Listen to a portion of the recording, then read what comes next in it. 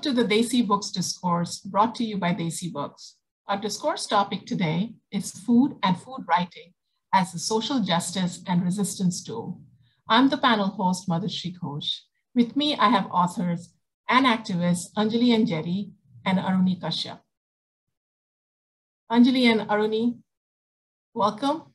And let's talk a little bit about you and your work. Hi, everybody. I'm Anjali, and I'm so excited to be here. I am the author of Southbound, Essays on Identity, Inheritance, and Social Change, and the novel The Parted Earth that were both released last year. As Madhushree mentioned, I am also a community organizer. I organize in the Asian American community here in Georgia. Hi, everyone. It's lovely to be here. My name is Aruni Kashyap. I live in Athens, Georgia, and I'm from Assam in India. And I am primarily a fiction writer, but I have also written poetry. So my recent book is called, it's a poetry collection called There Is No Good Time for Bad News. And the recent fiction collection is called His Father's Disease.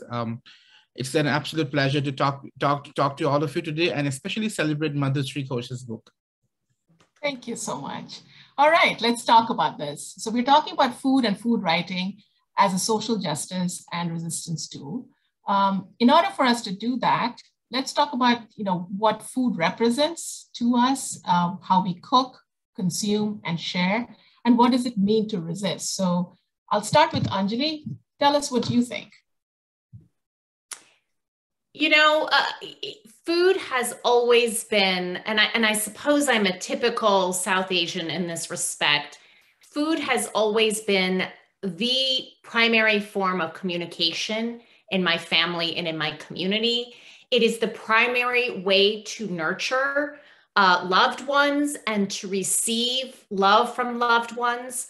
And it is a way to preserve history, especially that ancestral history, where our folks are no longer here with us. And we are using food as a tool to sort of reawaken our memories and reawaken our family stories. And it's been especially vital for me, I think, as a mixed race woman. I'm half Indian and a quarter Puerto Rican and a quarter Austrian. And I feel it's very difficult for me to juggle the culture and the traditions of three families at once. And if all else fails, I have food and I have dishes and I have memories with people sharing in the food, being cooked for, and then cooking for my own children. So, I mean, to put it really simply, food is very much a central part of my identity, and it's how I understand my community and my heritage. That's a very good point. Aruni, did you want to add to that? Sure. Yeah, I would say that food has been an amazing connecting tool to build community for me. And I think queer people, we choose our own community. So when I have moved to different places, different cities, it is through food and sharing food and stories about food that I have built community, built my own chosen family. That is one major way food plays a role in my life. The other thing is, of course, I have lived away from my home in Assam since I was 17 years old, 18 years old. So as in a way to keep Assam alive, I had to sort of consume, cook, and source its food. So it was, and that became not only assertion of identity, but also reliving memories, good memories. I think food is also for me something that preserves memories, that also kind of helps me relive memories. So it's kind of both ways that way. I'm not a food writer, but I have written a lot about food in my fiction. They form a major role in my fiction. They form major spaces in my fiction. And I think that goes on to say that I am a big food lover. And more importantly, I also love cooking food, but especially for others. So if you're my friend, you're in luck. I usually don't like cooking only for myself, but I love to sort of feed people. And I think that's because I have grown up in a very big family, even though I grew up in Guwahati, which is a largest city in Assam, but a lot of the time I spent in the villages where we had at least 30 people living in the same house, and food was a very important part of connecting, living together, sharing, and that's why I think it's has played a really absolutely important role in my life, of course. I think if you're really looking at it from the scientific perspective, and I'll always bring science into this equation, is, my book is Khabar. So Khabar literally means food. And I'm slowly changing the Western world by introducing more Bengali words out there without italicizing them. So that's also resistance, in my opinion. But I feel like, when you're talking about food, or you're talking about comfort food, food in itself is comfort.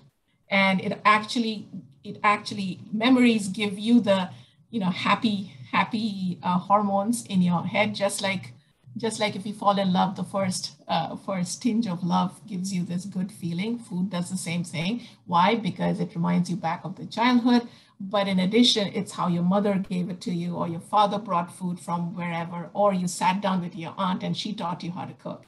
So for South Asian communities like us, we as kids, we spent a lot of time in the kitchen just getting in people's way. We would just get in people's way, but that's how you get it. And I've always said this, I never cooked Bengali food till my parents died. And after they died, I suddenly realized I had lost all that knowledge.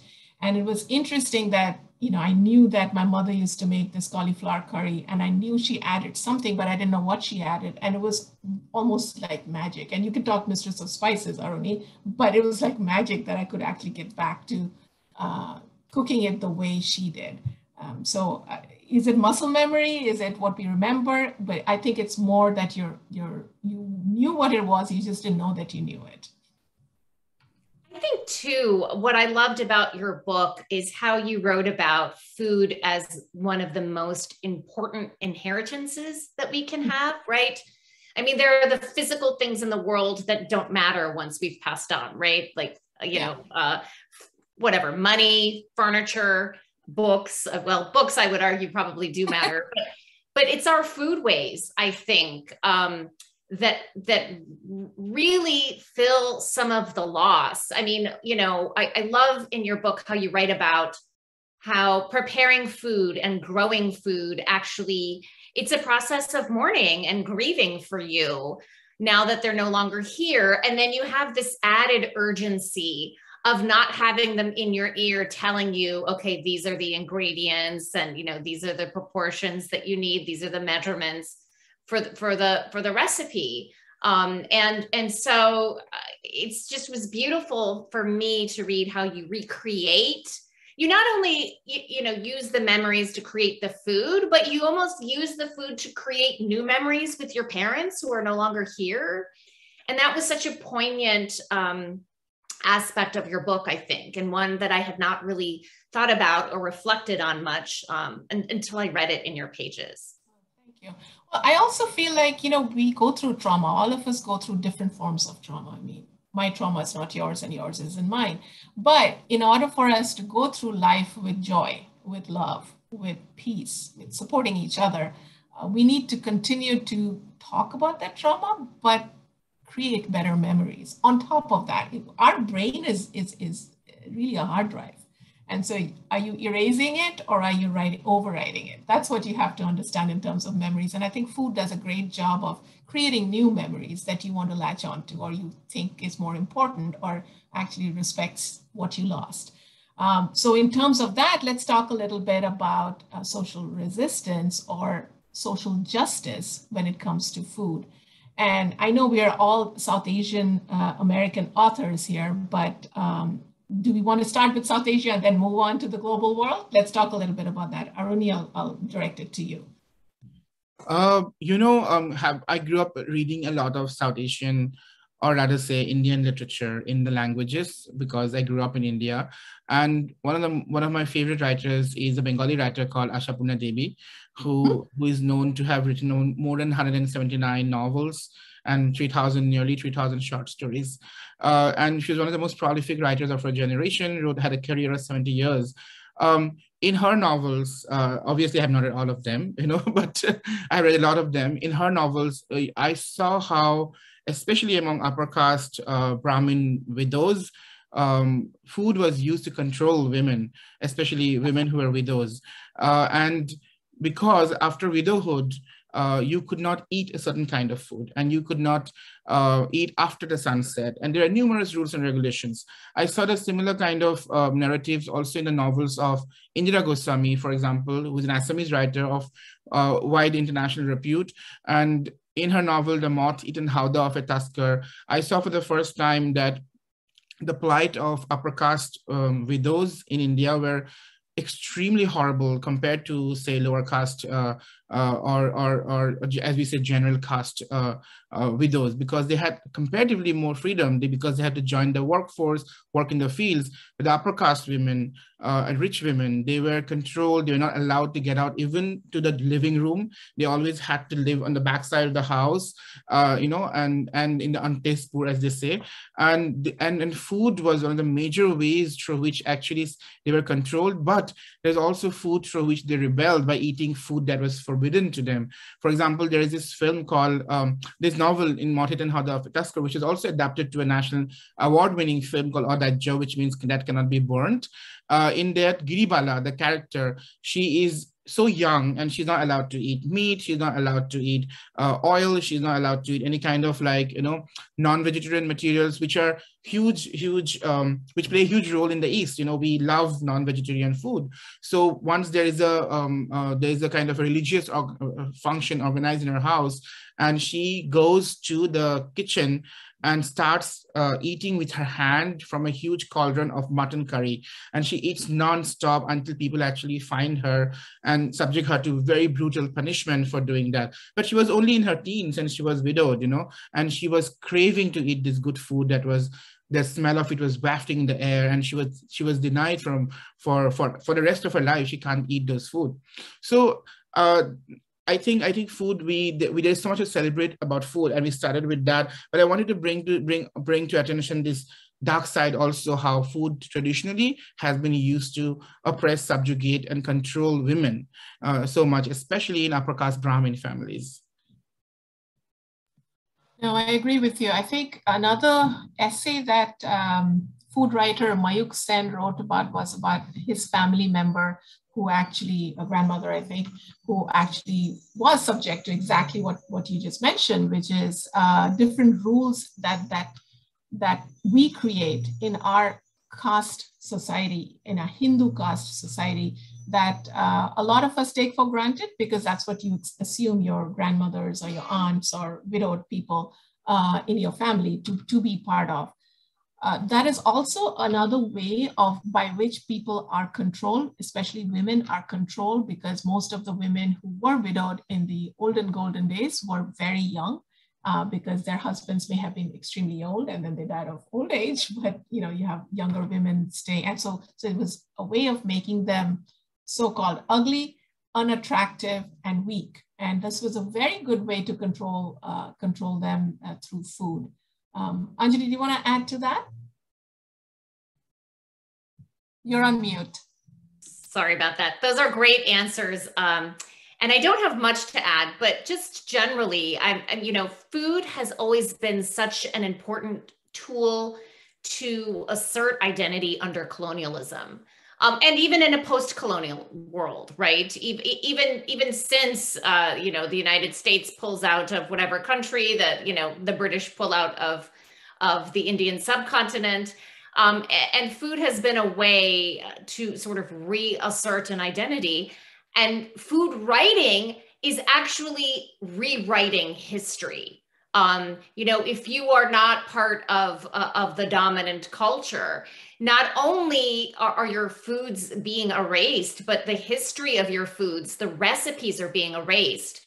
And what I love about so much of the writing coming from, say, the diaspora community, but also from the Black community, it is this sort of reestablishment of true history of where so many of our foods come from. I'm thinking about Michael Twitty's book, The Cooking Gene, which basically reads like a US history book, even though it's technically a food memoir / food history book. It's almost like a biography of food, food that was cooked by enslaved people, right? I mean, people who were enslaved were kidnapped and erased and cut off completely from their histories, and lived in bondage. They produced a rich food culture that was essentially co-opted, right, by colonizers and made into their own. Osai Endelin is a freelance writer and author who also writes about this here. And even, you know, when I'm thinking about other food stories and food histories, Lisa Ling has a series out called Takeout Now that again, it's telling the story of food, but it's really telling the story of Asian American history that has been completely erased in non-Asian countries. So I feel like food in the form of resistance serves as testimony. It serves as a witnessing of food ways that are constantly being categorized and boxed in and erased by imperialist powers, and really depriving communities of their rich histories and identities in the process. And I'm so grateful to be living in this moment where not only are people cooking, but folks are really paying attention to how food sort of unspools a history that had been buried from the beginning of time, and now we're understanding culture, and we're understanding customs and traditions through food, which is really a beautiful thing. Another book. Sorry, go ahead, Aruni. I just want to say one sentence. Another book that I just finished reading and I forgot to mention is The Nutmeg's Curse by Amitav Ghosh. And it is amazing and extremely subversive, a radical book, I think, because it talks about how the story of colonialism just through the story of how the nutmeg was conquered in the Banda Islands in Indonesian archipelago.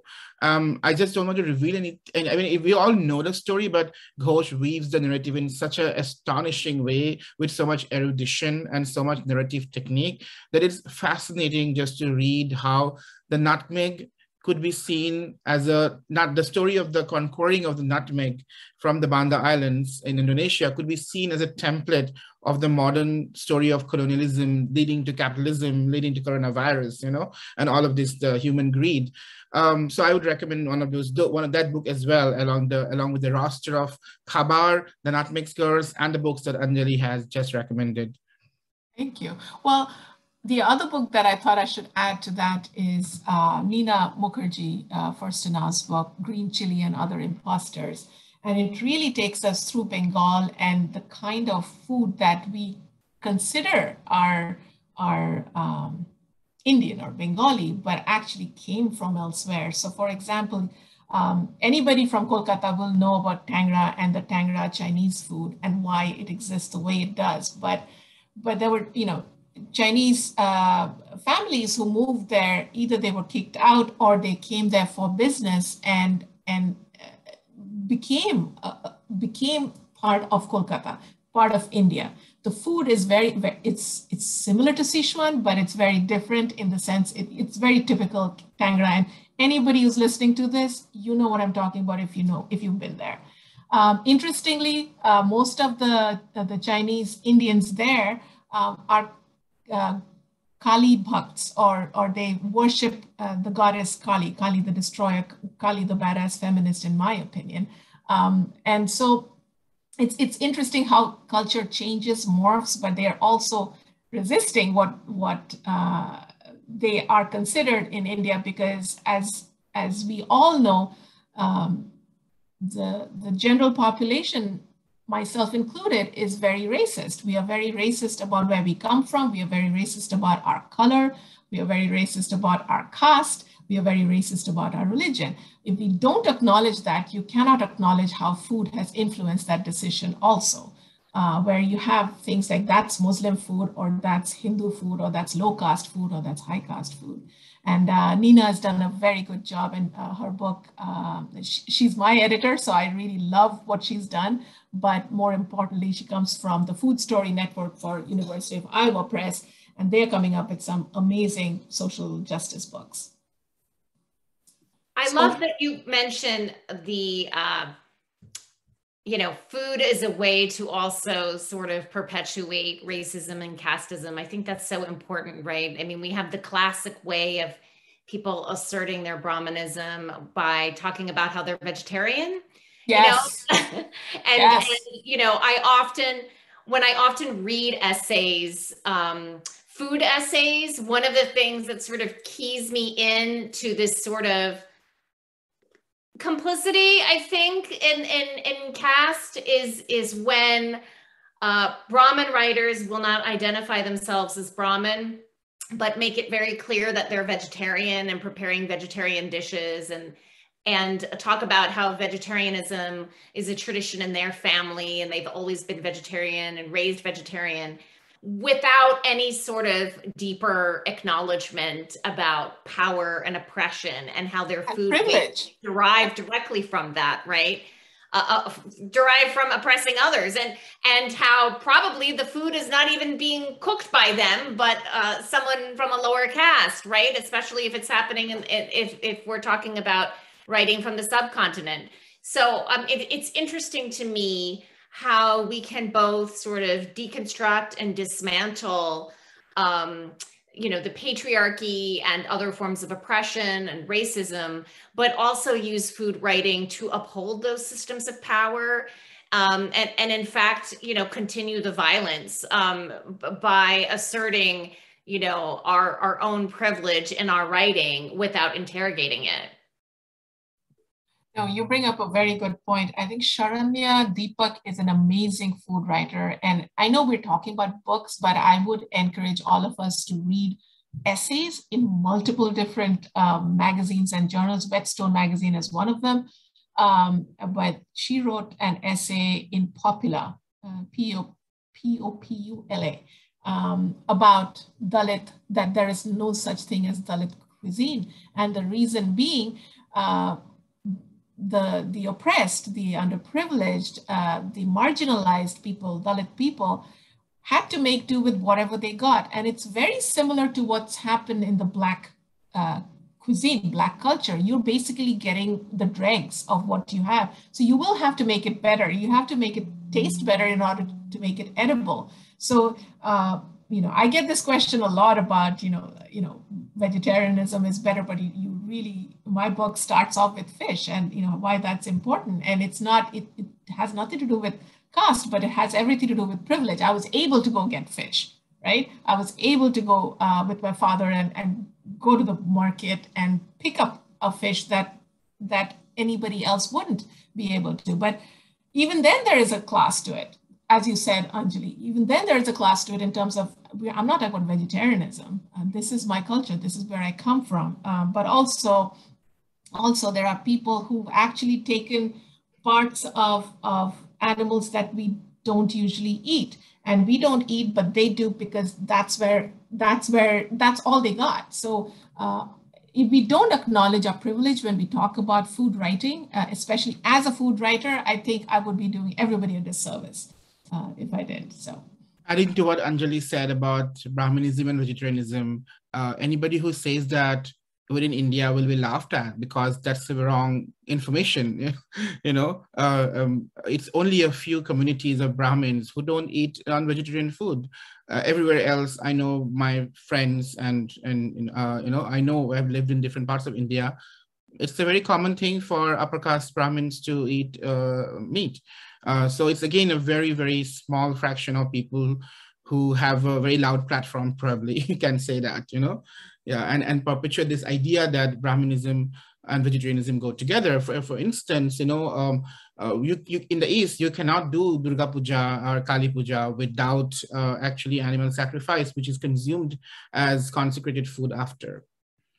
Oh, certainly. I mean, I'm talking about kind of specific food writers I know who Yes, the vegetarianism is very much tied to their I Brahmin know. identity, Yes. but who choose not to reveal that as Yeah, part of what is meant to be a deeply probing essay about food and identity and food history, but then leaves out kind of this prong of what is underneath that, right? What is the power structure that is there? absolutely. But I also think too, a lot of these sort of systems of power come into play with respect to food reviews, right? Reviewing a new restaurant, and how class affects how certain, the amount of space that food reviews get for sort of the corner mom and pop, built up from nothing, authentic, say, South Asian restaurant versus the, on Fifth Avenue, or in Silicon Valley, the sort of second, third generation, say, Indian American, upper class, upper caste, who then opens a restaurant and gets all of this publicity and coverage and reviews with large number of words in a paper of record. And so it's a different sort of way to think about food and power and resistance. And I feel like this is getting a little bit better, that the low income immigrant communities are starting to be seen more by mainstream media and get the kind of more thoughtful reviews other than just like a blurb in some publication of the fact of their opening. I feel like maybe this is becoming a little bit more equitable. But we have a history of food reviews being written as a particular culture's food cast in a sort of very capitalistic white supremacist light in order to get page space for an interview with the chef or a review of that restaurant. And so Yeah. I would love to see that become more equitable, that change to happen, where we're seeing, we are publicizing, we are writing deeply about new restaurants, new foodways from communities that are not as privileged as other folks who get into the food business. So I'm going to challenge that a little bit because I feel like it's not happening, and that's what concerns me significantly. A lot of us have written about Garima Kothari. She was a chef in New York, and she started the restaurant called Nukkar. She had a Calcutta upbringing, and then from the business class, and she gave up her investment banking work to move into culinary school, and then she started this. And right around the pandemic, it was 5 weeks up, and then she had to close it down. And then in April, it was a domestic partner abuse situation where she was murdered by her husband. And that received a lot of attention amongst us South Asian community. But again, Mayuk had written about this, I had written about this, that she was trying her best to get funding. She was trying to get New York to fund. And the problem was people were, the restaurants that were being given the money were the pizza joints, the salad joints, the easily accessible, not very exotic joints. And so, I'd love to see, and I'd love to hope that we are actually paying attention to what's happening in our community and actually talking about it. But we need to have more people get more agitated about it, because this was a domestic abuse situation. In the South Asian community, we have over 40% of women who experience domestic violence in this country. And we don't talk about that. And when you look at it from the food perspective, it's even more so. For someone to be murdered when you're 5 months pregnant means that you were attacked prior to that. This is not the first time that this happened. So I know I'm bringing the conversation down a little bit, but I think people need to understand food violence and the dark side of food is also very, very convoluted and very present in our current writing. And if we don't talk about that, nobody will know. And that's what the model immigrant situation is for us, that, we're not supposed to talk about it. We are fine. All we do is, parathas and saag paneer. That's what we do. And that's what we talk about. But there's so much to us besides that, the good and the bad. And I think food is, look, I mean, we are taught when we are raised that we are to serve food, right, to our partners, and that is essential part of our relationship. And so while food is a very, it's an empowering source of the spirit, in that sense, we start to become disempowered, right? You exist to serve food to your, usually it's a male, it's a husband, right? You exist, you should prepare the plate first, eat second if you have to. I mean, this is very much a part of our culture. And I think it would be wonderful if more food writers like yourself started talking about the ties between food and intimate partner violence, and how in some ways, food can be liberation, but in other ways, food can keep us in danger, right? It can endanger us. It's such an obligation on us to serve and to cook food and to cook the best food, right? Multiple dishes, that it becomes a burden, and one that makes us feel maybe tied to an unsafe situation, because we've been taught that the way you show love is through food. But on the flip side of that, when the relationship is toxic, this way that you're supposed to show love ends up becoming something that is unsafe and unhealthy, and something that, one needs to break away from. But the food feels like such an obligation in a relationship that it's hard to do that. You bring up a good point. But I think maybe we should just change the topic a little bit, veer a little bit towards appropriation. How about we talk a little bit about, there are different ways people of color have been talking about food, writing about food, but maybe we should talk about allies. Let's talk about allies and allied food writing. Is that happening? Do we think it's happening? And is it happening well? This is not a place where we are sitting here and saying us versus them. This is a place where we really want to constructively understand what are people doing and what could they do better. So Aruni, do you want to start?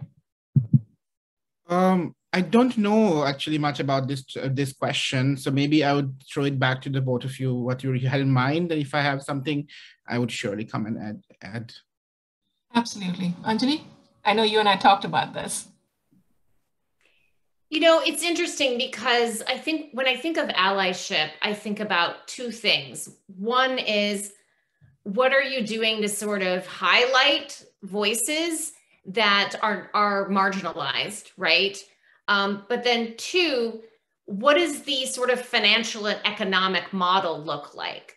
So if you're an ally, but you always get prime space about your food writing in the New York Times, and you're never actually giving that space to an up and coming low income immigrant writer, what does allyship actually mean?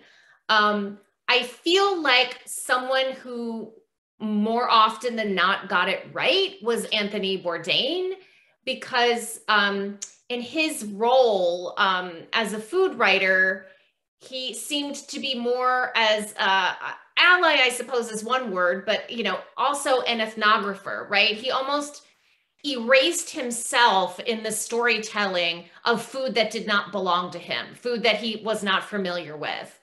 And certainly he was not perfect, but when you read his food writing, when you see his show, Parts Unknown, what you find is he was one of the few white writers to talk to, the kitchen staff that was often invisibilized, right? He didn't just sit down with the chefs who have their name on the neon sign, right? He was talking to the dishwashers. He was talking to, the sous chefs. He was talking to the people mopping the floor. I mean, so, and not just talking to them, but sort of centering their needs and their contributions in the greater sort of food industry.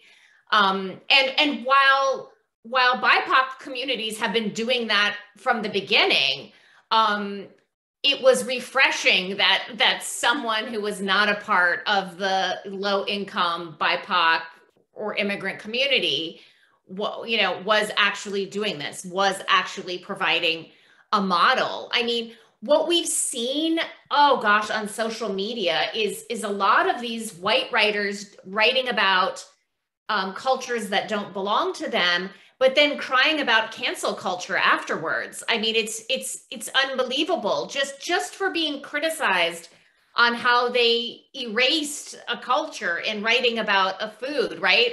They're Columbusing, right? They're like discovering a dish that sounds a lot like chole, or or something, right? It's like, oh my gosh, I added, whatever curry leaves to this potato dish and coriander seeds, and look what it came up with, right?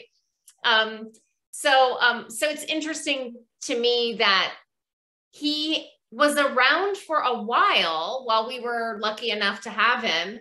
He was around for a while doing it a much better way that really effectively demonstrated allyship. And yet I feel like there are not a ton of food writers who've sort of adapted his methodology, right? I feel like something was really lost when he died. And I think that's why a lot of BIPOC food writers really mourned when he passed, because his ways of telling food stories that did not belong to him did not really sort of disperse, and they were not embraced by a lot of other white food writers. And I mean, it's a real shame, because there's been no real attempt, I think, to learn how to be an ally in food writing, right? Which sometimes is simply just interviewing somebody, right? Like, you don't need to write the food essay about a food that doesn't belong to your people. You can just highlight them, right? Interview them. You can write a food review about, their restaurant. There are so many ways you can actually be a good ally. But it's not, I feel like it's not really happening to the degree that it should be in 2022. Yeah, and I think what Anjali was saying, just to add to that, I think he made also a lot of people like us seen by centering them, and that's why so many people from around the world actually mourned him so much, because they felt seen by him and valued by him, where he took a backstage, but also was the participant and facilitator of the knowledge.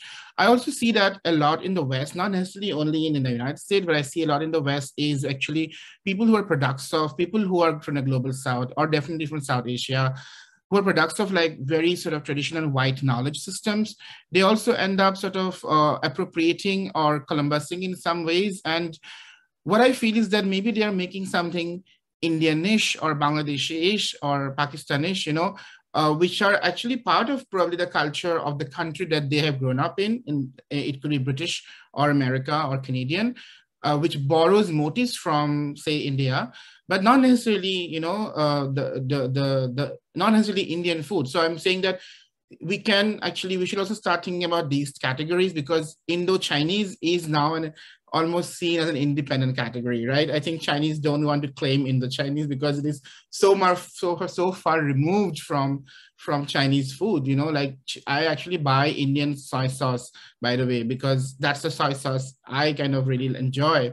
But I think salt. Yes, the salt and the darker soy sauce, pink soy sauce actually, especially. So I think we need to think about all those categories that a lot of the food bloggers or the food writers that we see these days who trace their roots back to India or South Asia, are they actually creating a version of American food by borrowing motifs, or actually doing Indian food? Because what is happening is that it also ends up erasing the original cultures in some ways, and we can see parallels of that sometimes in literature as well, where we erase the writers of Tamil, Telugu, Malayalam, Bengali languages when we can replace them with somebody who writes about those cultures, but in English. So I think these kind of parallels must be studied and definitely highlighted so that we can have a much more robust conversation about this and enrich conversation, actually. I love that point, Aruni, and I feel like there is such an easy way to write about food while acknowledging that this isn't an authentic dish to its origins. Like just being honest about how a particular dish came about. What were the forces in your life to create this dish? Well, I'm third generation Sri Lankan, and I never knew any of my relatives, and I've never visited Sri Lanka. But what I've created is from stories I've heard that by no means is an authentic Sri Lankan dish, but it's tasty. And for me, it symbolizes, like, there's so many ways to situate food writing, right? Beautiful. To actually acknowledge all of the forces, yes. But that's not done, unfortunately, right? You know, you can always put a disclaimer about, you know, I don't want to erase the food, you know, but I did create this dish, which is important to me. And let me tell you how it came about. That's all we, you know, that's all we need to do, really. And I would be a fan of anybody who says that, like, oh my God, you are so humble. You're so, you know, you're so humble. You're making that nod, you know, and that's really important. And you are creating something new. These are already three plus points. Yeah. So thank you. Thanks for saying that. There was a Twitter kerfuffle over this, is that I would like to read, and I should remember who said it, but I think it was Sukatwala. Basically, I would like to read somebody's essay or somebody's recipe where they say, you know, I just threw these things together and Googled and figured out something. I didn't have this grandmother or aunt or mother teaching me of this, you know, which is, a lot of us have learned how to cook that way. We came here in our early 20s. We had no idea. We were never in the kitchen. So I feel that's going to happen. But what I feel is happening lately, especially amongst non-people of color, is that the awareness of acknowledgement is not there. They don't even understand that they may have appropriated. And that, I think, is even more dangerous. It's even more dangerous because they really actively believe that they created this dish, right? So if Columbus found us, then it must be so. It must be so.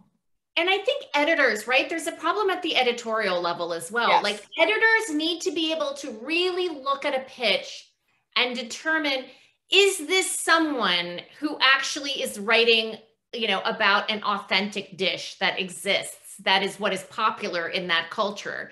I mean, I'm not a food writer, but I've said this many, many times. My father is a workaholic, worked so many hours when I was growing up. My mother is not Indian. So when I was growing up, we would visit India, my grandmother's house, and she would do the best she could to replicate my grandmother's dishes, but couldn't. Is it Indian cooking? It is my white presenting mother's best attempt to create my grandmother's South Indian dishes. It is imperfect, but there's a beauty in that love, right? There's a beauty in what a white presenting mom tries to do to give her children the dishes, and also an admission that this isn't it, right? And so I'm then the next generation who, you know, doesn't remember anything from my grandmother, who learned some Indian cooking, right? Which from my mother, who didn't really learn the authentic dishes. But that is also an important food story, right? But we have to be honest. We have to be truth tellers and acknowledge, you know, to an editor who might solicit a piece of writing, oh, you don't want my aloo matar, right? You don't even want my chai. I can't even make authentic chai. I've tried it many, many times. It doesn't taste anything like what I remember, though, right?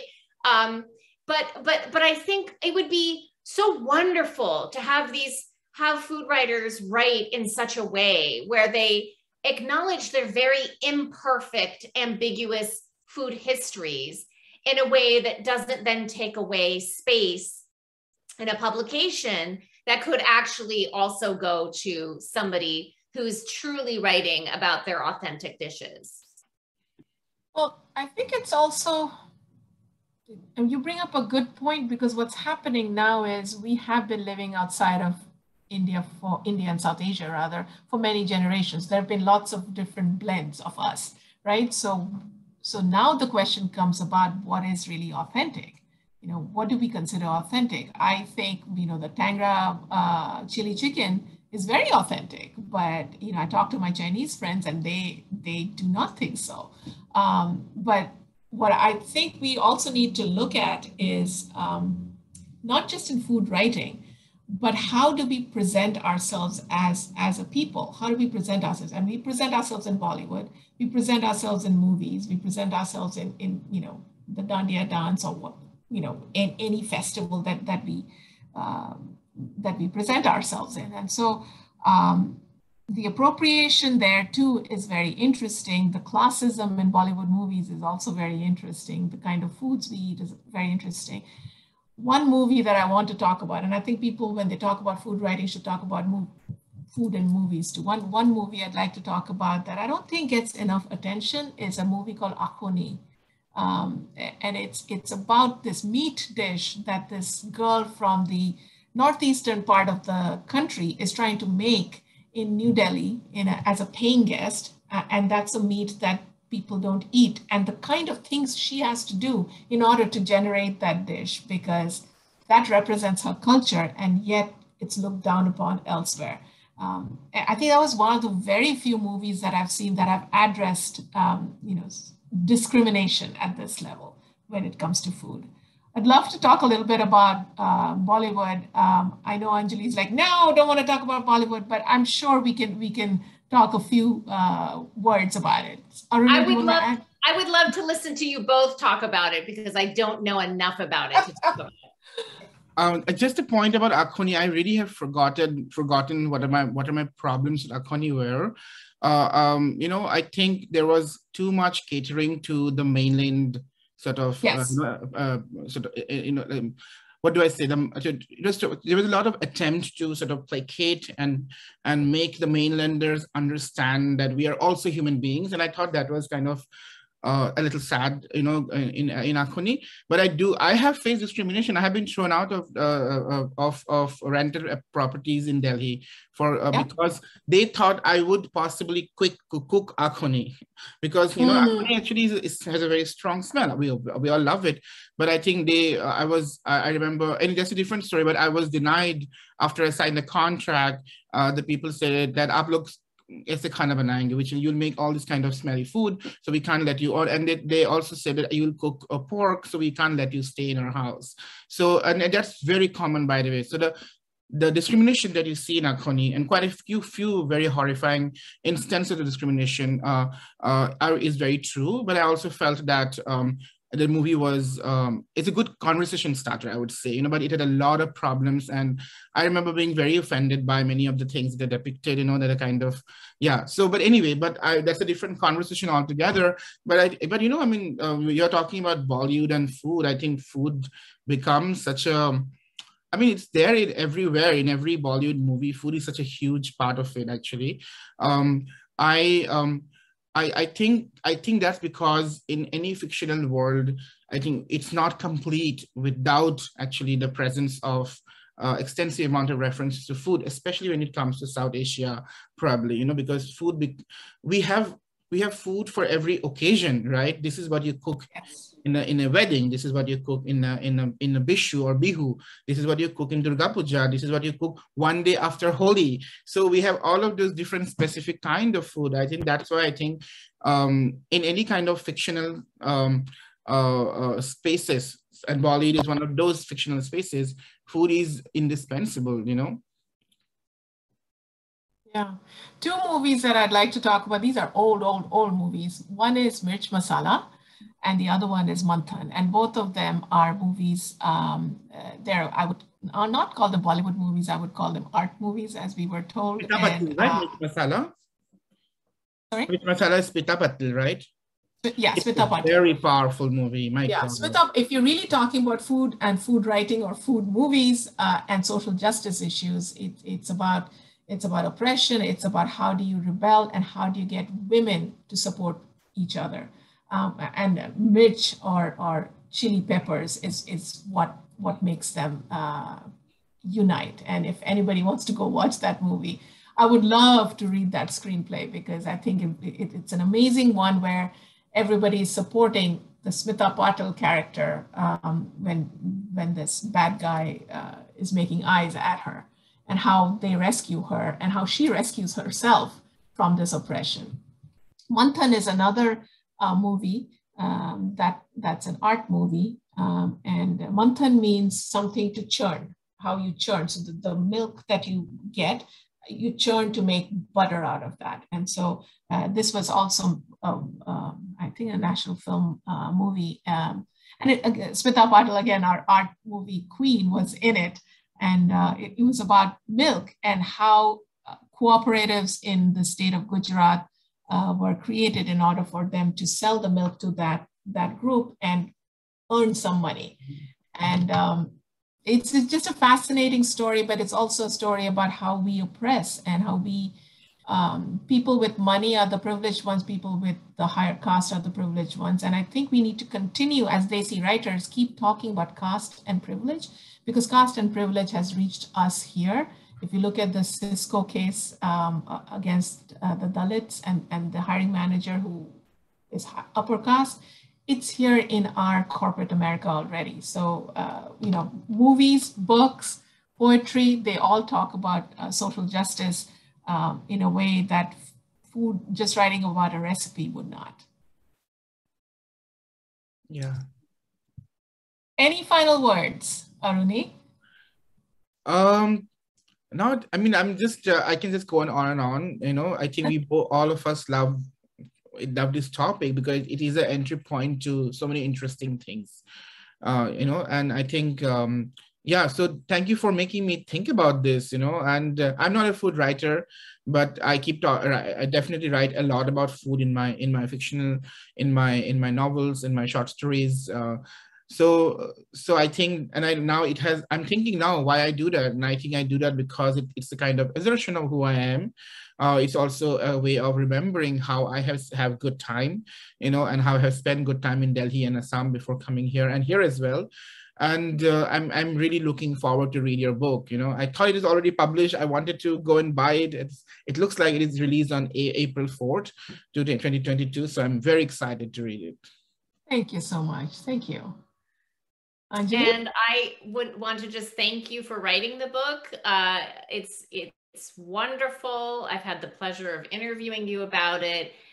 And I love the sort of way that, it is kind of a writing about food, writing a memoir, writing about history, of politics. You really have it all in there. And I really hope this is the first in a line of many books that come out of the food writing community that sort of blend discussions about food waste with social change and with politics and with, colonialism. And so I hope that this is the beginning of another wave of food writing that goes, that writes very deeply and provocatively about food, but also about people and about identity and culture.